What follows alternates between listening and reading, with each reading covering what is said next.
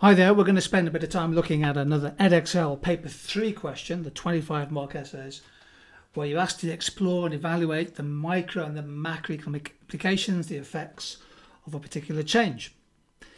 Here's our question this time. We're going to take an example of an increase in VAT from the current level of 20% to 25%.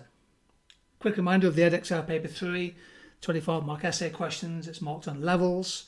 You have 2 essays to write, one from section A, one from section B, and there's the breakdown of marks for 25 marks. Remember, define a key term in the question as best you can, and look if you have the time to build up to 4 KA points, 4 evaluation points, perhaps 2 main arguments on the micro side evaluated, 2 key arguments in the macro consequences then evaluated. In each case, try to build good chains of reasoning to explain the theory. Diagrams are extremely useful if you can build them in both micro and macro. Use the extract material judiciously and don't forget to come to reasoned judgments based on your arguments and perhaps asking some important evaluation questions along the way. So here's our question. Evaluate the possible micro and macroeconomic effects of a rise in VAT. Well, VAT is an indirect tax. It's a proportioned indirect tax applied to spending on most goods and services. Since 2011, the standard rate of VAT in Britain has been 20%, but some goods and services, for example, domestic fuel and power, are just taxed at 5%, and some products, private school fees, postal services, the housing market, for example, housing rents, are exempt from VAT. So our essay will think about the likely impact of an increase in VAT from 20 to 25%. Quick reminder about how important VAT is. The bulk of tax revenues for the British government comes from just 3 main taxes: income tax, national insurance and VAT. VAT added about taxation worth about 6% of GDP in 2016-2017. It brings in a lot of revenue for the government. So here are 2 points on the micro side, the possible microeconomic effects. First point is that one micro effect of 25% VAT would be to increase the cost of living. Retail prices would go up, particularly if suppliers opt to pass on VAT to consumers. This allows you to bring in some micro analysis into your answer. So an increase in VAT to 25%, of course it's an ad valorem tax, so that's going to cause a pivotal inward shift of the supply curve. And if demand is price inelastic, if the elasticity is less than 1, suppliers will then be able to pass on most of the increase in VAT without a big loss of sales. This is shown in my analysis diagram, which I'll show you in a second. So build some micro analysis about the impact on price and revenues. However, evaluation board, some firms, some businesses will choose to keep their prices stable or prices lower in an attempt to gain market share. Of course, this depends on how profitable the business is, but in particular in an oligopoly, protecting market share is regarded as a key objective, perhaps almost as important as maximising profits. A second micro point is that lifting VAT to 25% from 20% could cause an increase in inequality because of the possible regressive effects on low-income families. I'm using some data, some evidence I have knowledge of here. VAT overall tends to have a regressive effect. It takes about 11% of the disposable income of households in the poorest 20% of the income distribution, but only about 5% of the income of the richest 20% of people. So the argument here is that a rise in VAT would increase income inequality, a micro aspect, of course. However, evaluation argument, this effect depends on whether there's any change to the scope of VAT. So, for example, at the moment, children's clothing, food, prescriptions are not subject to VAT. So they would have little effect on those budgets. And indeed, if the Labour Party's proposal to apply VAT to private school fees was introduced, you could make a case for saying that's more progressive. So an increase in VAT on luxury items, however defined, could actually have a progressive effect on income inequality.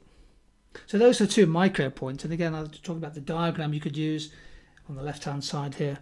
An ad valorem tax causes a pivotal shift in the supply curve, and you can show quite clearly here what happens to the price and the quantity, and you could also develop it to show the revenue. But a good analysis diagram can go a long way to building your your KAA scores. What about the macro effects? Well, again, I'm going to try and build 2 points here.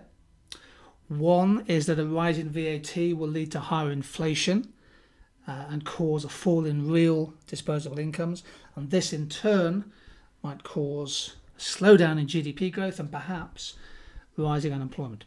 And then I use a little example that VAT makes things more expensive. So if we go from 20 to 25% VAT, a TV screen would go up by about £30. A pair of shoes would jump from £60 to £62.50. And I'm making a link that this would make life more difficult for millions of families who are just about managing.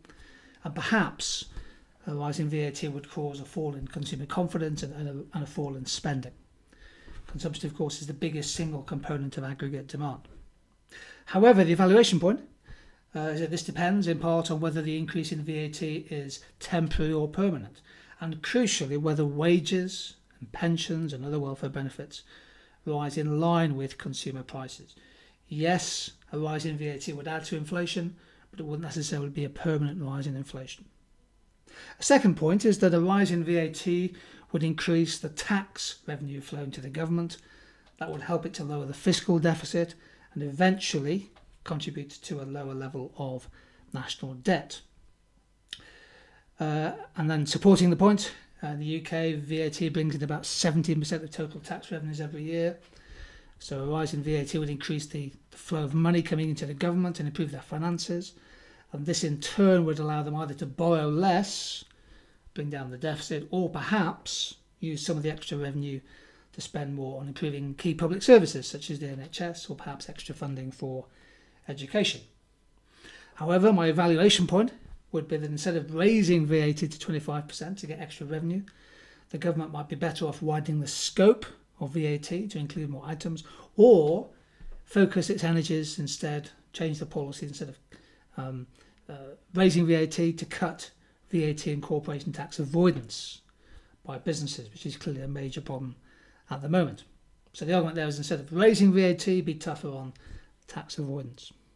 So we've built 2 micro points, we've built 2 macro points, we've tried to evaluate each in turn. It's really important to come to a final judgment. Here are some of the evaluation points you might want to consider. How high would VAT be in the UK if we lifted it to 25% compared to other countries? It would be amongst the highest in the European Union. It's 24%, for example, in Greece and in Denmark. A question you could ask is how much extra revenue would 5% on VAT bring in? Well, putting VAT on food, which at the moment is 0, putting it to 20% would create £17 billion of tax revenue every year. But we have to think about the consequences for income inequality. If you raise VAT, could it lead to increased tax avoidance, cross-border sales, particularly across the internet, for example, illicit transactions? Would it be a temporary change or long-term change in our tax system? If you lift VAT, would the government cut other taxes, for example, national insurance, to make the tax change neutral? And you could also think about the likely effects, for example, of higher VAT on incentives to work in the labour market. So lots of things you should consider. VAT is important. I mean, VAT and duty together contributes around 1 in every £4 raised by the UK government, about 10% of GDP. So a decision to lift VAT would have some quite important micro and macro effects. And that's why it would be a really good 25 mark question to ask in an exam.